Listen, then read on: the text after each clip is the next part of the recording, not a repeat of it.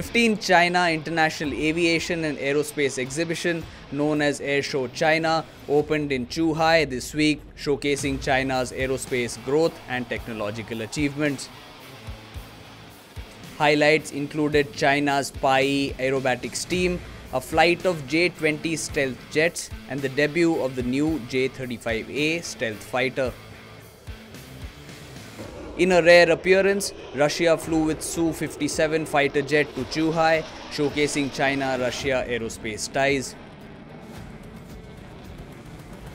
China's advanced Z-20 helicopter also made waves. One model outfitted for submarine tracking reflects China's evolving naval capabilities. Major industry deals were a focus, with China Aerospace Science and Technology Corporation signing agreements worth 60 billion yuan. These projects cover meteorological, marine and communication satellites, among other strategic areas, boosting China's influence in global aerospace.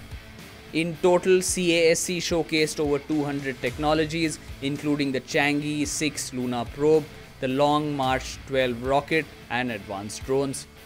Visitors were also captivated by full-scale concept models from the Chinese sci-fi series Project Tiananmen.